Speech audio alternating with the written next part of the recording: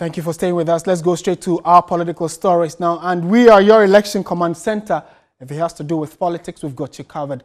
Policy think tank Imani Africa and the Alliance for Social Equity and Public Accountability, ASEPA, have petitioned the Asantehene and the Asanteman Traditional Council over the new voters register. The two civil society groups described as worrying the entrenched position taken by the Electoral Commission to compile a new voters register. Justifiably, Asanteman decides that they would also listen to the EC, and so then they will see what advice they can offer, which I think is fair. We are not against registration of people to vote.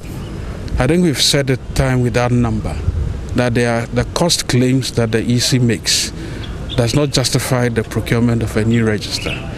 We've said that the biometric verification machines have continuously been improved, and to think that they want to spend close to $200 million in procuring new systems simply because they claim that they want to introduce another layer of verification, which is facial recognition, is in itself the least of what the existing systems can do. In fact, the existing system has far more superior systems of identifying people than just facial recognitions. The procurement processes that led to the purchase of these new equipment themselves were fraught with a lot of irregularities, right? Now, people who believe that, well, maybe the cost issues have been overexpressed, and so we need a new register, have also not given us any good ground. The EC has never, for once, suggested that the register is bloated. They've never done that. It's only political actors, some political actors who are suggesting so. Because the existing systems have been perfected, since 2012 when we bought them, we had error rates of 33%. In 2016 when we used it, it was only 7.5%. In 2019 when we had used them for the referendum and the district level elections, the error rate was 5%, which means that continuous usage of the system, investment in the system has perfected the system in such a way that it's fairly readable. It now knows the identities of people. So the best thing you can do is to use the existing systems. And if you want, just do limited registration, mop up about 1 to 1.5 million registrants, and then there you go. Currently, there seems to be a stalemate between the Electoral Commission and the major stakeholders, which is the political parties. And it's creating a lot of tension in the country. Quite recently, we've seen a number of pronouncements on TV and on radio about violence and what have you. The direction in which our country is going could be a bit, problematic for all of us if we don't take steps to address those situations now. And so we felt that it's important that... All right, so we're staying on this subject matter a while longer. We've been joined by... well, before then, let's go to Skype and speak to Mensa Thompson. He's the executive director of ASEPA. He is he's part of one of the institutions that have gone to the Otumfuo to petition him over the new voters register. I'll be putting a few questions to him shortly. Before that, though, the Dankwa Institute, that's DI, has thrown its support behind the Electoral Commission's decision to compile a new register, but wants it to be forthright and decisive in its approach and processes. At a news conference in Accra, the acting executive director, Richard Ahiagba, urged the commission to be guided by the Supreme Court's interpretation that it is its mandate to compile the register and make sure that it is reasonably accurate and credible. All right, so we'll bring you that story shortly. Before that, though, let's speak to Mensa Thompson. Mr. Thompson, good evening and thank you for joining us. You have gone all the way to the Ashanti region to petition the Otumfuo to do exactly what? Thank you, Martin. A very good evening to your cherished viewers. We have noticed the current stalemate that is happening between the Electoral Commission and the political parties. We have also seen some level of violent talks and incitement and some sort of political tension that is happening in the country. We believe all these tension is not good for our country. We believe that if our country continues to head this way, especially in the build-up to a major election like the 2020 elections, then we are going to be in some deep trouble. So it is important that we call on the Nananom, who are the custodians of the land, who are, in fact, the major benefactors of the land, to ensure that they step in much earlier so that we can put things under control. Basically, what we went to tell the Asanteman Traditional Council is that we want some form of mediation to happen.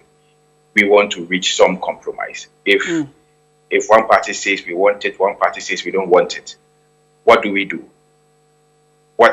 How do we strike a middle ground? What do we do to ensure that at least each party will be satisfied? And going into the elections, we know that nothing of but would you agree with me, Mr. Thompson, that scaling it up to the level of bringing in the Otumfuo would be coercing him to meddle in politics, because there is a clearly laid out, order in our constitution that says chiefs should not meddle in politics? Well, unfortunately, there is no provision in our constitution that says chiefs should not mediate between political parties.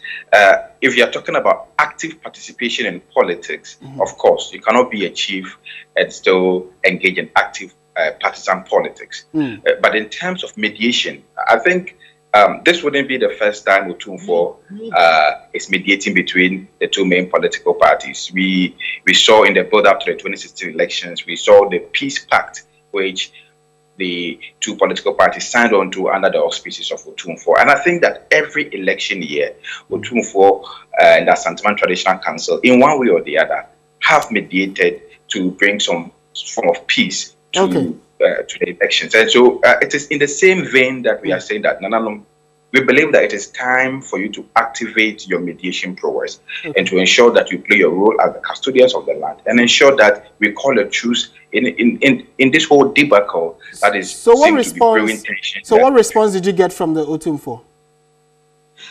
Well, Nananom and the Asanteman Traditional Council believe that believe in the principle of audio authoritarian pattern. They listened to us, they asked questions, which we were able to address extensively, and they were satisfied with the responses. Fairly, they also want to invite the Electoral Commission and also give them a listening ear, and also give them the opportunity to answer certain specific questions which they are going to be putting out to them themselves. And I believe that it's at that point where they would know which form of mediation and which definition of mediation which they would have to go. Thank you so much for making time to speak with us. Mensah Thompson, Executive Director of ASEPA, and they have petitioned the Otumfuo in partnership with Imani Africa. Still an unfolding story. Certainly that debate about whether or not we are going to compile a new voters register, or there is a need to compile a new voters register, still rages on. We have been joined in studio, however, by Richard Ahiagba. He is the acting executive director of the Dankwa Institute. They held a press conference today.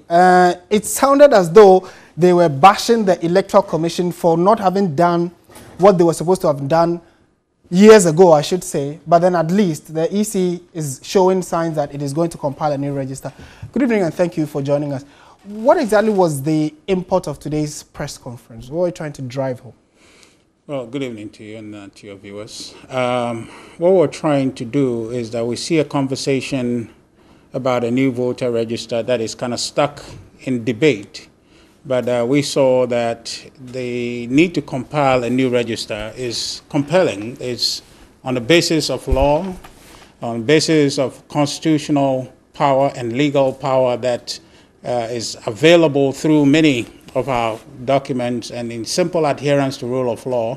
There shouldn't be any argument about why we compile a new register. Even if it's one day left to go to an election, we need to compile a register because the register we have flies in the face of the law of our country, and we shouldn't entertain that, or we should countenance it. We should just do the right thing and fix it. You questioned why, after the 2012 elections, the Supreme Court ordered the Electoral Commission to make sure that it cleanses the register. Yes. The Electoral Commission undertook that exercise, but you are saying that they did not do it right. So let me just show you this document. This is the CI 72 registration form A1A. Now, this document, what it does is this is what you use to register.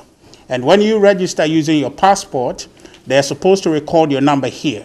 If you use your NHIS, they are supposed to record it. If you use your driver's license, they record it. So if they come to remove you because your form of identification is wrong, in which case when Supreme Court asks to remove NHIA registrant, you come and you sort for those who use NHIA card. But the form that was used to do the registration under CI 72 didn't provide for that. So the question is, how do you isolate anybody who uses the NHIA card? But the Electoral Commission, as a state agency mandated with the powers to put together a register, said that having gone through their register, they found over 56,772 and the question persons who had registered with, the question is how? With the NHIA card. The question is how? You just don't take it. It's like you're questioning how they put the list. But I'm showing you the document that they took the registration with. Okay. And on that document, it doesn't tell you who used NHIA card to register. So how did you sort it out? And you remember, right? The EC's argument in court was that millions of people used it, and therefore were pleading the Supreme Court not to declare the NHIA card invalid, because if they did, it would disenfranchise many. Millions. So then, after you said million people have used that card to register, you go to remove, and all you find is 56,772. Now, between you and I, this is not a question of I support or I don't support. It's a question of right and wrong. You don't know how to remove it. And the EC admitted on audio that we don't know how to sort those out. But meanwhile, in open court, they lied to the Supreme Court that they know how. But between you and I, basic stuff, the provision here would not allow you to do that. So if the Electoral Commission is able to give evidence of how they took out those names, would that... You don't have to ask that question. The thing is, they can't. They don't know it. They have no means of doing it. This is the document. Okay. And the document doesn't give you the ability to do that. So how did you do it? So in conclusion, you endorse the fact that the Electoral Commission wants to put together I do not endorse on the face of the fact that they want a new It is illegal that you have anybody on the register who uses NHIS to register. And we have those people. Okay. So therefore, that register is questionable. And beyond that, just a brief moment, beyond that, the EC and that is CI 72, in instructing its officials to do registration, said, do not worry to accept or to demand anybody to bring proof of qualification as citizens to register. Just register anybody. Okay. And beyond that, in its instruction manual, just 1 second, I waited to come here.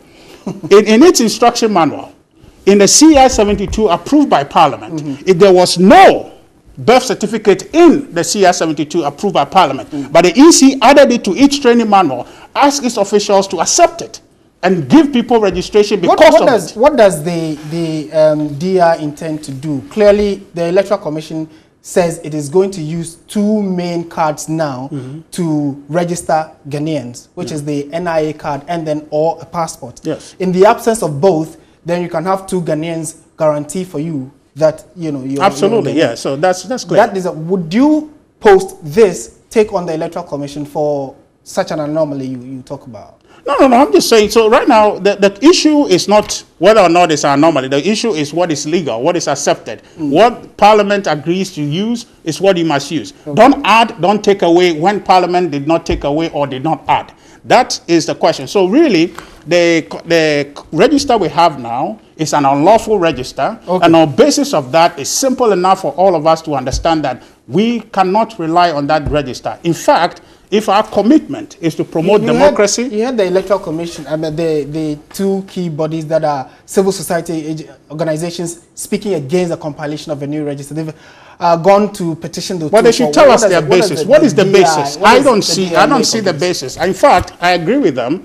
If they're saying the reason they're opposed to it is cost, I say that cost discussions are relevant, but it should not preclude us from doing what is legal, what is constitutional, and what by conscience is the right thing to do. By the Supreme Court. All right, thank you very much, Richard Ahiagba, Acting Executive Director for the Dankwa Institute. Clearly, this is a debate that we'll see how it pans out in the coming days.